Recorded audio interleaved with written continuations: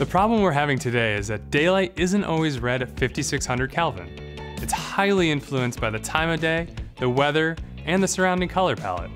In this first example, we're taking a look at an image where I'm standing in full shade, surrounded by neutral bricks and pavement. This environment is pushing our meter reading to 8500 Kelvin.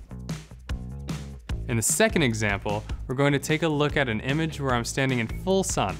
Our meter reading is 4900 Kelvin. These images were taken minutes and feet apart. It's amazing how small movements in location can drastically affect the outcome of an image. Water, leaves, green grass, and pavement are a number of other examples that can also affect the image's color. So keep that in mind while shooting. In order for us to match them up, we have two options. If you're shooting photos, simply select the neutral gray patch on the X-Rite Color Checker Classic or Color Checker Passport in Adobe Lightroom or your Camera Raw editor.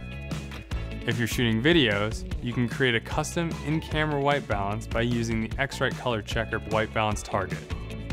In post-production, you can use your editing suite's color correction module to select the neutral gray patch from the target.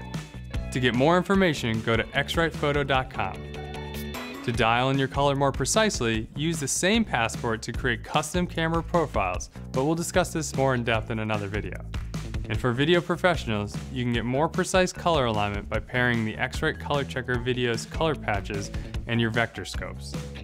Finally, to demystify one thing, never white balance off a white shirt.